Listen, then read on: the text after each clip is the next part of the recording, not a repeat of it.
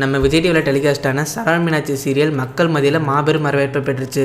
பொதுவாக சீரியல் அப்படின்னால வீட்டில் இருக்கிற பெரியவங்க அப்புறம் லேடிஸ் தான் பார்ப்பாங்க. ஆனால் இந்த சீரியல் யங்ஸ்டர்ஸ் மத்தியில் ஒரு பெரிய தாக்கத்தையே உருவாச்சு.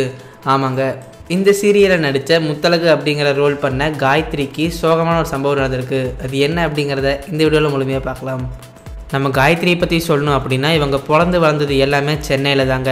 இவங்க நிறைய சீரியல்ஸ் நடிச்சிருக்காங்க. இவருடைய ஹஸ்பண்ட் பெயர் யுவராஜ். அவரும் ஜி தமிழில் சீரியல் நடிச்சிட்டு இருந்தவர். இவங்க 2 பேருக்குமே ஒரு குழந்தை இருக்குது. அந்த பையன் பேர் தருண்.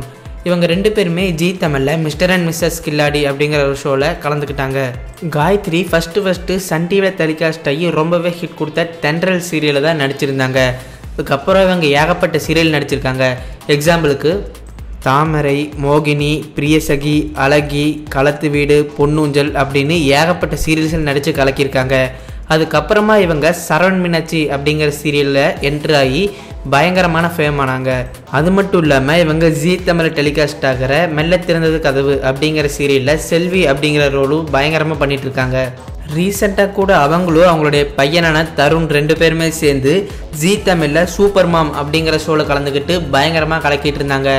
அவங்க இப்படி நடிச்சிட்டு இருக்கும்போது கொஞ்ச நாளில் கொஞ்சம் ரெஸ்ட் எடுத்துருந்தாங்க. எதுக்காக அப்படின்னு பார்த்தீங்கன்னா அவங்களுக்கு ஒரு பெரிய விபத்து ஏற்பட்டிருக்கு. ஆமாங்க, எப்படி அப்படின்னா காயத்ரி ஒரு நாள் ஒரு டான்ஸ் ஷோக்காக வீட்டிலேருந்து வெளியே கிளம்பி போயிருக்காங்க. அப்போது அவங்க போகிற வழியில் ஒரு பயங்கர ஆக்சிடென்ட் நடந்திருக்கு.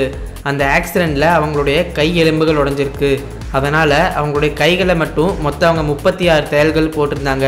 அதுக்கப்புறமா அவங்க 3 மாதம் எங்கேயுமே போகல. அதனால் அவங்க வீட்லேயும் எல்லாருமே சோகமான நிலைமைக்கு தள்ளப்பட்டாங்க. காயத்ரிக்கு கையில் 36 தையல்கள் போட்டது மட்டும் இல்லாமல் அவங்களுடைய கைகளில் முன்னாடியும் பின்னாடியும் பிளேட் வச்சுருந்தாங்க. ஸோ இந்த ஒரு விஷயம் காயத்ரியோட லைஃப்பில் மறக்கவே முடியாது அப்படின்னு இப்போ வர இன்டர்வியூக்கெல்லாம் சொல்லிட்டும் வராங்க. காயத்ரிக்கு இப்படி ஒரு ஆக்சிடென்ட் ஆச்சு அப்படின்னு கேள்விப்பட்ட உடனே சின்ன திரையில் எல்லாருமே ரொம்பவே பயந்துட்டாங்க. எல்லாரும் காயத்ரிக்கு ஃபோன் பண்ணியும் அவங்கள நேரில் சந்திச்சும் உங்களுக்கு என்ன ஆச்சு அப்படின்னு சொல்லி கேட்டதுனால காயத்ரி ரொம்பவே பயந்தும் இருக்காங்க. அதுக்கப்புறமா ஒரு 3 மாதம் கழிச்சதுக்கப்புறம் காயத்ரி இப்போ நான் பரவாயில்ல, என் கை சரியாயிருச்சு அப்படின்னு நினச்சிருக்காங்க. இதை பற்றி இன்டர்வியூவில் காயத்ரிகிட்ட ஒரு கொஸ்டின் கேட்டிருக்காங்க. நீங்கள் ஆக்சிடென்ட் ஆனதுக்கப்புறம் எப்படி ஃபீல் பண்ணீங்க, என்ன நினச்சிங்க அப்படின்னு கேட்டதுக்கு அவங்க என்ன சொன்னாங்க அப்படின்னா, நான் ரொம்பவே பயந்துட்டேன், என்னோடய லைஃபே போயிடுச்சோன்னு நினச்சேன். ஏன் அப்படின்னா நான் சீரியல் நடிக்கிறதுக்கு என்னோடய உடல் முக்கியம், என்னோடய அழகு ரொம்பவே முக்கியம். என்னோடய ஒரு கை உடஞ்சிருச்சு அப்படின்னு தெரிஞ்சாலே எனக்கு யாரும் வாய்ப்புகளும் கொடுக்க மாட்டாங்க. ஸோ இதை நினச்சி நான் நிறைய நாள் அழுதுருக்கேன். ஆனால் இப்போ பரவாயில்ல, ஒரு அளவுக்கு சரியாயிட்டேன் அப்படின்னு காயத்ரி பதிலளிச்சிருக்காங்க. அது மட்டும் இல்லாமல் எனக்கு இந்த மாதிரி ஆன டைமில் என்னுடைய ஹஸ்பண்டும் என்னோடய ஃபேமிலி மெம்பர்ஸும் ரொம்பவே சப்போர்ட்டாக இருந்தாங்க.